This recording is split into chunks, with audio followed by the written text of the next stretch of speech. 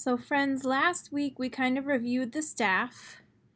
This week we are going to talk about the notes that go on the staff. So the first thing that I need is a treble clef because we are, oops, that was a sad treble clef.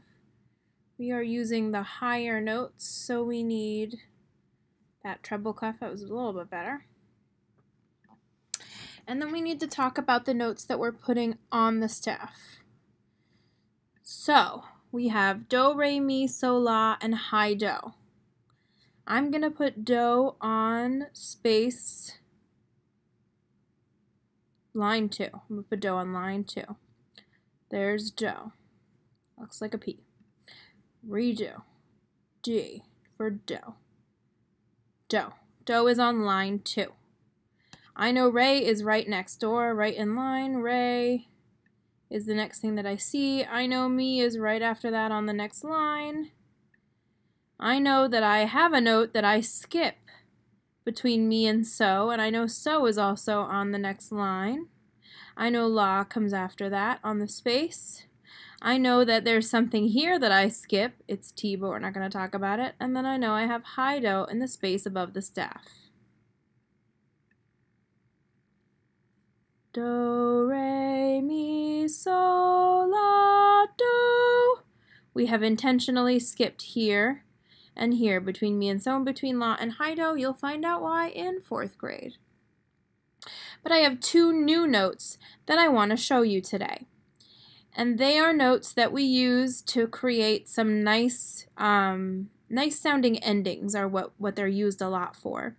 Before I show you what they are, though, I want you to notice this do is on a line. The next do we see is on a space. The next do from this one that we see would be on a line. The do before this one came on a space.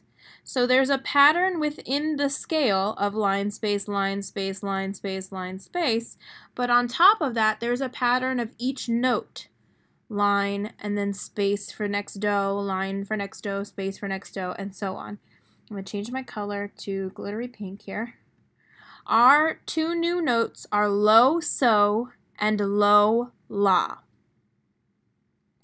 I already know that the lo, la is going to be on a line because this la is on a space. So we're looking at a la that's on the line. And if you look, this la is on the next space under high do, which is on a space. Ignore my email. So here's this do. Our la is going to be on the line beneath this do right here, lo do. Lo, la, la, la. And then we know that our lo, so is going to be on a space because this one is on a line, and it's going to be right underneath lo, la. It's going to be on the space below the staff. Lo, so. So, la, do, re, mi, so, la, do. We use lo, so, and lo, la a lot for endings. Do, so, do. That's my ending. Da, da, dum. Or da, da, da. La, so. So, la, do. Sorry.